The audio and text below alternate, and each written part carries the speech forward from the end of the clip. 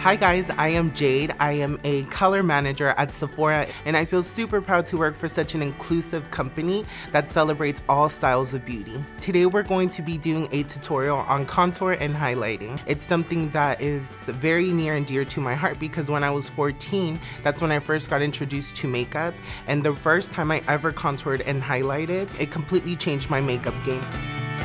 Especially for the trans community, as we are transitioning, it's really important that we are focusing on the features that we want to bring out. I've probably done hundreds of faces just in the 3 years that I have been with Sephora. I am super excited to share all of these tips and tricks with you guys, so let's get started. I already have my foundation on. Today I am wearing Bare Minerals Pro foundation, which is one of my absolute favorites. We are going to start by contouring, and what I'm going to be using is my Fenty Matchstick. You want something that's going to be a little bit cool toned. You never want your contour to look orange because then you're going to look orange and nobody wants to look orange. I don't apply it directly on my skin. I feel like the contour separates my foundation. So I'm going to be using brush number 47. It's actually a foundation brush, but absolutely amazing for contouring. A stipple, which means we're literally just gonna press against the contour. The way you want to apply your contour is going right up to your earlobe. I like to take my brush, put it in the hollow part of the cheek. So we're gonna go straight up. I'm not really moving my brush a lot because the more you move that brush, the more you're gonna move that product around. Now, if you have a larger forehead like myself, you probably wanna contour a little bit more. If you have more of a small forehead, I probably wouldn't even contour. We're gonna start right up at my hairline, slowly blend down from there. And then we're gonna start to connect onto that cheek. And you guys can see how this is starting to give me a lot of warmth, a lot of more definition, and that's exactly what you want. So I'm gonna take it right underneath my jawline and blend it down from there. The importance of contouring your jawline, especially if you're trans, is most men have very masculine features and a woman has very soft features. You can already see the difference between half of my face. This side already looks so much warmer, so much more lifted. Moving to the other side of my face, really want to round out this jawline. It's gonna give you that illusion of a really nice high lifted neck, which we all want, right? Blend till you can't no more. That's what I always tell everybody. Keep blending so you can achieve a very soft and natural look.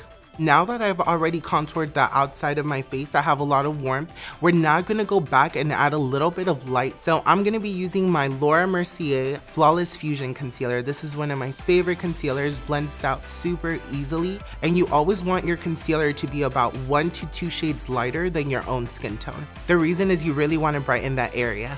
Don't over apply because the more you apply, the more it's gonna crease. I'm gonna go right in and start just blending that out. And I'm using a black beauty blender. And you can already see my under eye is looking a lot brighter. We're gonna do the same thing to the other eye. And a little tip with the beauty blender, don't just blend out one way, blend out the opposite way too.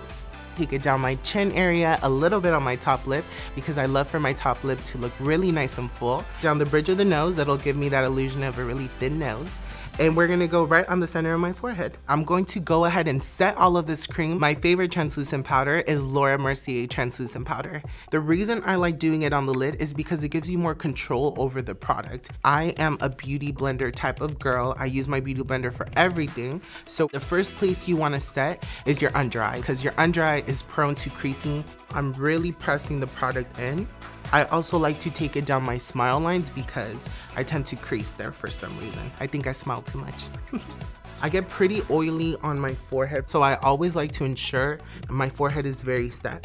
Next, I'm gonna use the Smashbox Trio. This is their contouring palette, and the reason why I love this palette is it has everything. I'm gonna take a nice fluffy brush. This is number 59 from Sephora. If you're just starting off doing makeup, this is a great tool for you guys to have because you can use it for blush, bronzer, contour, powder, all kinds of products. We're gonna start off with the contouring shade in the palette. I'm tapping off the excess and just set exactly where I laid that cream contour earlier. And same thing on my forehead. We're just gonna go right in. People ask me all the time, if I wear contour, do I have to wear blush?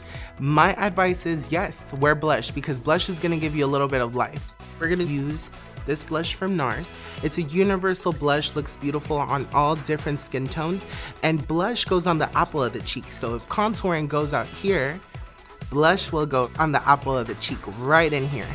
Take that same brush, grab a little bit of blush. You never want to do this motion.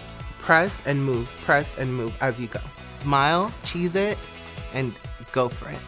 I like to add a little bit of blush around my forehead area for everything to look very cohesive. I even like to do a little on the tip of my nose. If you over apply blush, go back in with your beauty blender and you can just blend it out a little bit more.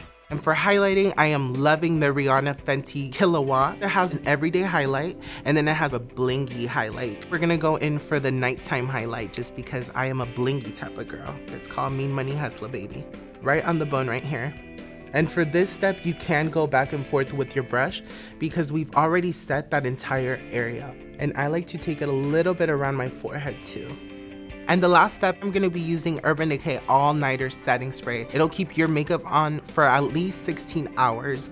Hold it arm's length away and do 4 to 6 sprays. Go back in with the beauty blender, no more added product, lightly press it onto my skin. This is really gonna ensure that all your products melt really nicely together. And there you have it, very easy look to achieve. When I first started contouring and highlighting, it used to take me up to an hour. Now I can do it in 15. If you want to learn more, please feel free to check out our other 2 videos in this Bold Beauty series, including skincare and everyday eye. We do have a Sephora collection retractable brush. $20 goes to support Sephora Stand's social impact program, like classes for confidence and bold beauty classes. Thank you so much for watching, and if you guys have any questions or comments, please feel free to leave them down below, and make sure that you subscribe to Sephora YouTube.